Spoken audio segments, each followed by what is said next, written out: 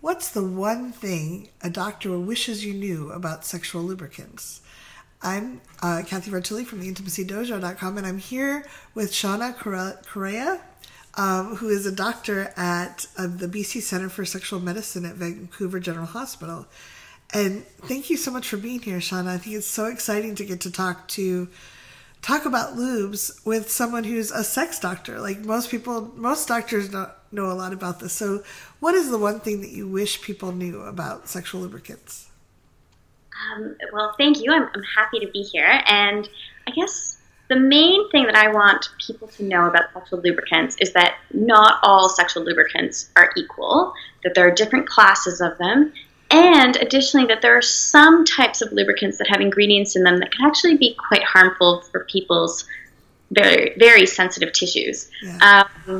So kind of what I was hoping to accomplish with my talk at ConvergeCon is to introduce the different types of lubricants, introduce the different types of practices where you might choose one lubricant over another lubricant, and review some of the potential harms that could happen with some lubricants that are commercially available.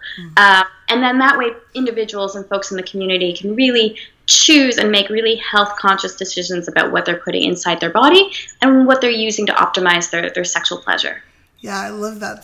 That's wonderful. And I love the title of your talk is Keeping It Wet and Wonderful, a guide to sexual lubricants from a sex doctor. So what is one of the things that you would recommend? Some people watching this will never be able to get to ConvergeCon, sadly, because it's an amazing conference.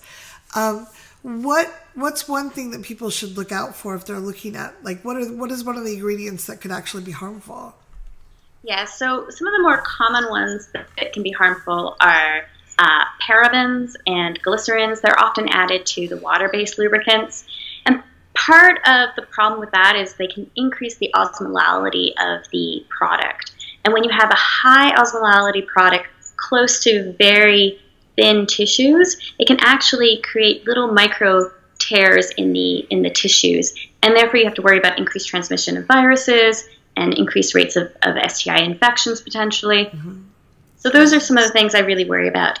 If you are dealing with somebody who's postmenopausal and their tissues are even more sensitive and more fragile, then you have to additionally worry about all these extra potential harms to the tissues. That's the whole point is we're trying to add lube to soothe the tissues, not tear them slightly.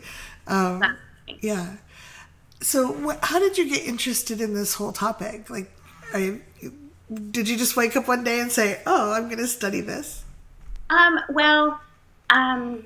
So as a sex doctor, like my job is to day in, day out work with people to try to optimize their sexual pleasure. I work with a lot of individuals who experience pain with vaginal penetration.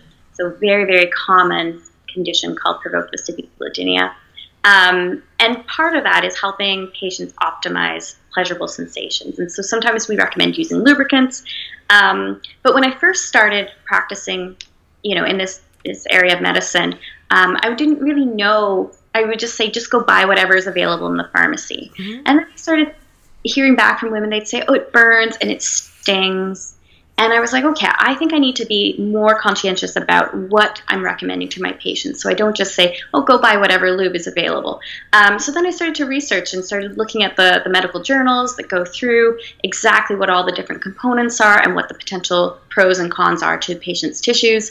And it really also led me down the path of not looking just at water-based lubricants, but also looking at oil-based lubricants. Mm-hmm. And my personal favorite lubricant to recommend for people who are not using latex condoms, so that's an important caveat, is coconut oil, so extra virgin coconut oil. It has a lot of anti-inflammatory properties, antifungal properties, antibacterial properties. So for women, it's a lot of fun too. I love how it melts like against the skin and. Exactly, and you can trust that whatever you're applying to your skin is going to be moisturizing and soothing and just really help provide the barrier required while also smelling nice and that. And I have found out that if you use a lot of it, you should probably not have your favorite sheets on the bed. Yes, so I often recommend maybe putting a little towel down, maybe not wearing your most nicest underwear, unless that's part of the fun for you. So. Yeah. Exactly. No, it's one of my favorite playtimes is that.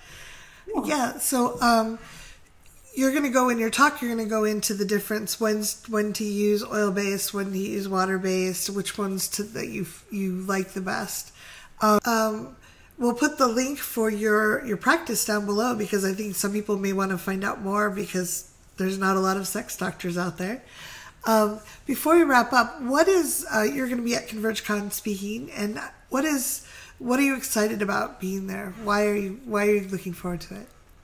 I think ConvergeCon is a fantastic conference that really is coming up from sort of grassroots community individuals who want to create some change in sex positivity. And I think it's important. I've been attending it as an attendee in the past. I'm very passionate about sex positivity. And I'm just really glad that this year I had the opportunity to actually present and talk and share some of my knowledge with people in the community who might otherwise not be able to access. If you're not coming as my patient, you might not be able to access some of the information I can provide. Yeah, I really appreciate it, Shauna. Thanks for your generosity and the time. And if you're watching this and you have questions, go ahead and leave comments below. I will try to get them to Shauna, and if she has time to fit it in, maybe we'll do another video or two answering the questions. So again, thanks so much, Shauna, and I can't wait to see you pretty soon. Yes, thanks so much, Kathy. Bye. Bye.